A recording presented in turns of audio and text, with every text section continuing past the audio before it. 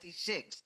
The right to travel is a constitutionally protected right under Article 3, Section 6, which shall not be impaired, in the words of the Constitution, except in the interest of national security, public safety, or public health, as may be provided by law. Part of the liberty of which a civilian cannot be deprived, therefore, without due process of law, is this freedom of movement and travel, never to be limited unless there are clear, compelling grounds as mandated by the Constitution and prescribed by law.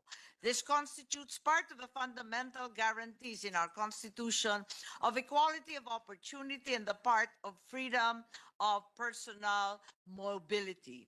In truth, the matter of passports is one of deep and abiding personal importance to me, having been deprived of a Filipino passport for over 7 years. May such a fate not befall any other Filipino.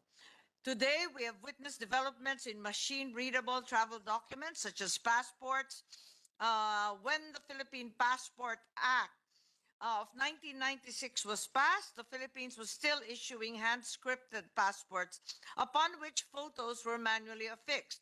In 2007, we upgraded for the first time to the machine-readable version.